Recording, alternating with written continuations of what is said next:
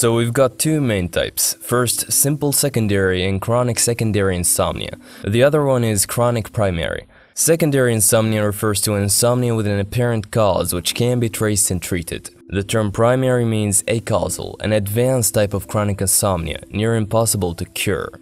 The subtypes are numerous. The most common are onset and maintenance. Maintenance issues imply frequent, short or prolonged awakenings and fragmented sleep, while onset insomnia is when a person struggles to fall asleep at the desired bedtime. It is characteristic of any amount of time spent in bed which led to irritation due to an inability to initiate sleep. For most, it's around 20 minutes onwards. By the end of this video, we will gather solid tactics to get rid of insomnia, whatever the type may be. If not, at least improve it.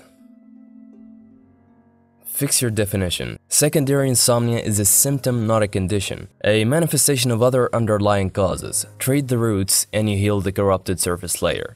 Let's look at some of these. Paradoxical insomnia refers to people who sleep great but still think they're not getting enough, or to those who rationalize having slept quite well while the opposite is fact. It's sort of an inability to perceive your sleep, an unconscious miscalculation thereof. This doesn't mean you don't have insomnia, it's usually a sign that you do, but some people only have sleep state misperception. It's good to know the difference. Studies on placebo sleep demonstrated that people who sleep well but identify as bad sleepers will go through increased daytime fatigue. On the other hand, those who sleep poorly identify themselves as good sleepers regardless. During the day, experience no lack of energy whatsoever. Weird, isn't it? To feel great, you don't have to sleep well, you just have to believe you do. From there, you won't underperform during the day despite your insomnia. Likewise, believe you're a bad sleeper in whatever you conceive you can achieve. Stop identifying as an insomniac. Quit walking around telling people how you stayed up all night and struggle. Even if that is the case, fake it. Half of it is tricking your brain into belief. The other half is to regularly remind yourself of the time when you were once able to fall asleep quite naturally. It might be years ever since, but the memories are there. Look for them. When insomniacs get an occasional good night of sleep, they'd think it doesn't count, only consider the bad nights. Well, from now on, focus on what's gonna get you ahead. Cultivate a non-counterproductive sleep identity. I'd like to go back and clarify on the previous concept by saying that I do not recommend you quit sleeping altogether and just believe that you do. That would be considered deliberate sleep deprivation. Insomnia is not sleep deprivation. If you don't have it or struggle with other sleep-related problems like apnea, tricking your brain is gonna do more harm than good in the long run. Remember that this video is primarily directed to people with insomnia. Sleep specialist Michael Thorpe, his post on New York Times blog titled "Can You Die of Insomnia?" denoted that sleep deprivation is dissimilar from insomnia, adds on that chronic insomnia will not lead to death, and the serious medical conditions that come with sleep deprivation, which I've discussed in my previous video, are not in the slightest correlated with nor caused by insomnia. It is a separate condition on its own. Understanding the difference is key to beat all your delusional insomnia-related fears, which is crucial in order to recover. Sleep doctors will tell you that the real definition of insomnia is not sleeping, but caring a lot, and I mean a lot, about getting enough sleep. And it worsens to chronic parallel to the degree of this obsession. Doctors have no diagnosis. It is the patient who decides whether or not he has insomnia, because the specialist understands how a big part of it is all in the head. Realize that it isn't harmful in any way to lie down and have trouble sleeping. Take the anxiety component out of the equation. Quit obsessing over establishing the perfect sleep schedule, especially if you've been trying for months now. See what happens when you let go of it all. Try not to try. Neuroscientist Gilbert Hofer Tingley, along with other studies, depicted how lying in bed, resting without sleeping, is not wasted time. It has the same refreshing effect as sleep on some cognitive abilities. More permission for you to stop worrying. It can be related to racing thoughts and worries about what happened, about the day ahead. Try meditation, massage, or implement something called pastime in your schedule. Many people from the hustle your face off nation have no time off. While some people can, working 24/7 may not be suitable for you. The stress accumulates and may lead to sleep issues. Along these lines, any mental or mood disorder like OCD, bipolar, BPD, clinical depression can also be one of the contributing factors. The mental illness per se is stressful to manage. Add on to that the antidepressants needed, which certainly have an effect on your sleep. Not saying you should stop consuming them, you should, I guess, but don't take your illness as an excuse, this is the idea. Still try out the tips I share in this video. Should you not suffer from any such disorders, simply leaving an unhealthy relationship or confronting someone in a crucial conversation like asking for a raise can rid you of your sleep-related anxiety. If you have trouble dozing off due to some apparent back pain or injury, you really need not consult a sleep doctor. The trigger is way too obvious. Treat your physical pain first and foremost. Didn't work? Then look to other causes.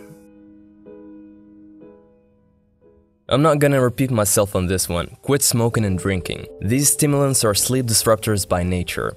Alcohol prompts peeing and frequent awakenings, the latter being characteristic to sleep maintenance insomnia. Also worsens apneas, choking and snoring. Works as a sedative, yes, helps you lose consciousness and fall asleep quickly, but doesn't necessarily contribute to more sleep or better performance the next day.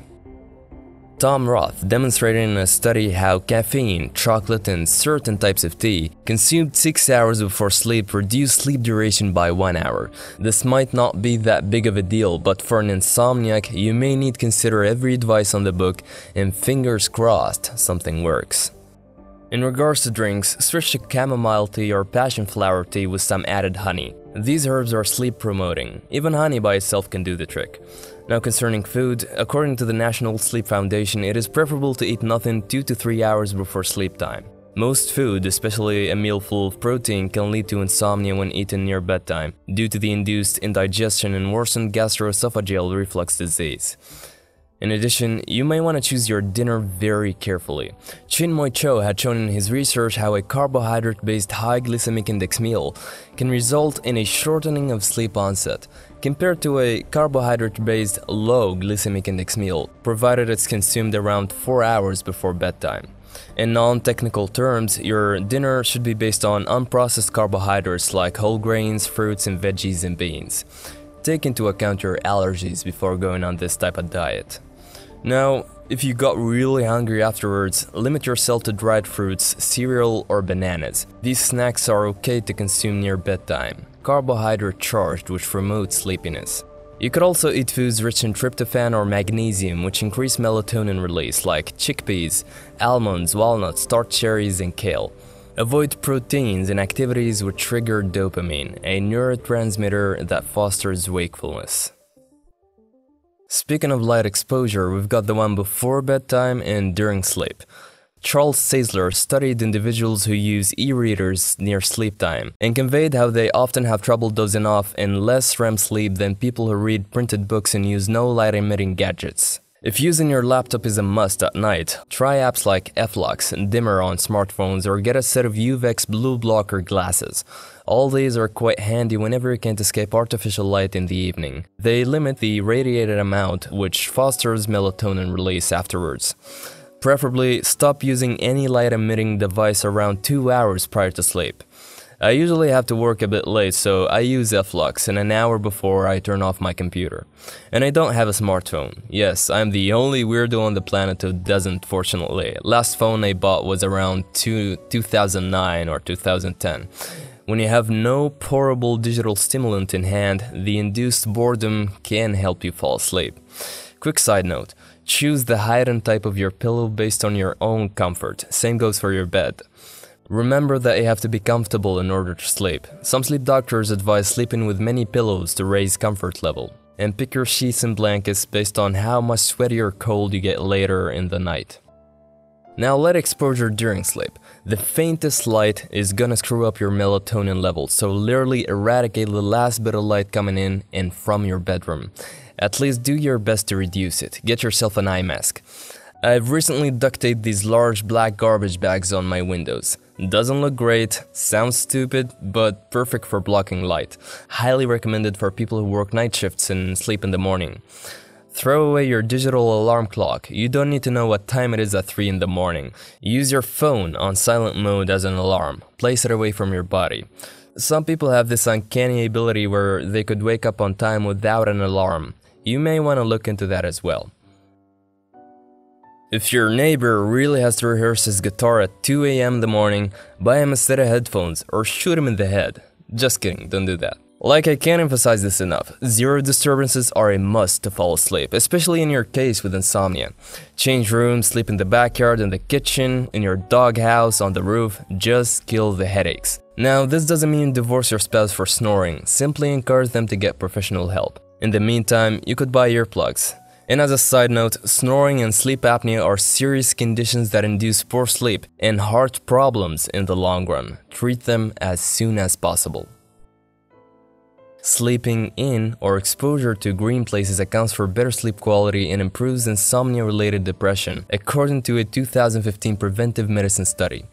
In Medical Medium by Anthony William, meditating in nature is listed as a cure for mystery illnesses. Its effects on health is much like fruits and vegetables. These sleep hygiene tips are dedicated to prime the body for sleep and raise the comfort level of your bedroom. They're vital to implement as an insomniac. I myself have no insomnia, but I do confirm firsthand that they've improved my sleep quite drastically. Discard the old myth that more sleep is better than less sleep. Both are equally devastating. Whether or not you have insomnia, sleep restriction therapy is designed to help you find out how much sleep your body needs precisely. Say it's 6 hours. Undersleeping or oversleeping past this threshold could be the origin of all your sleep problems and daytime fatigue.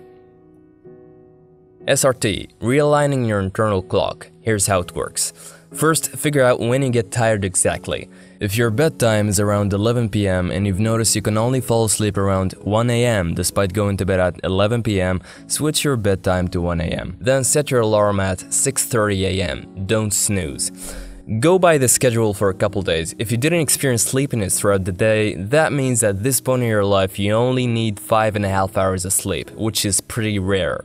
If you did, however, decrease your bedtime by 15 minutes. That would be 12:45 instead of 1 a.m. Give it a try. Still dog-tired? Continue turning down your bedtime knob 15 minutes at a time until all signs of fatigue subside completely. The crucial thing is to keep your wake time the same, only modify bedtime. And remember that deliberate exhaustion of the body is what makes SRT an effective therapy. So try to avoid napping, regardless of feeling like crap. SRT trains the body to sleep not when it wants, but whenever you want. Frankly, I tried this and had to quit on the 4th day for I couldn't bear the tiredness that had prevented me from working on the channel. Anyhow, even after as little as 4 days, I attest to its effectiveness.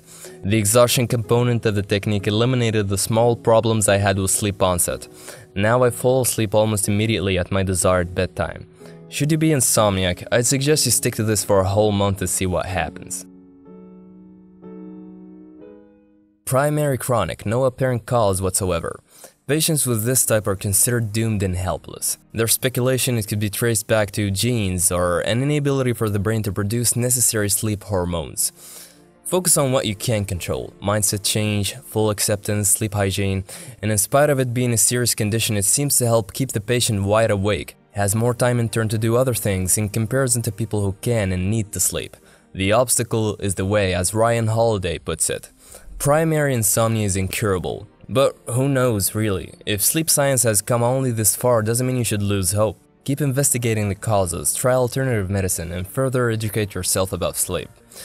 To know whether or not you have primary insomnia, please check out the official DSM-4 diagnostic criteria, which I'll leave in the description below. Beware now that you've got a new set of tactics in your arsenal. You might turn that obsession towards establishing perfect sleep hygiene or doing the best SRT challenge. Don't. Realize that everyone experiences insomnia every now and then. It's normal. Why it stuck with you in particular is because you made a big deal out of it. Whether you think you have simple secondary, chronic secondary, or primary insomnia, try all the tips I've shared with you today. Sleep hygiene per se can work for some. Others need a better mindset, SRT, cutting down on nicotine, caffeine, and so on. Do try them all out, but ensure to start with sleep hygiene. Moreover, I found that joining a martial arts class with an intensive training routine overexhausts the body to a point where falling asleep is inevitable. Likewise, you're free to experiment and come up with your own tactics. Thanks for watching, guys. For now I try to post a video once every 2 weeks, so if you like the journey, self-help and educational content, make sure to subscribe and stay updated. Until next time.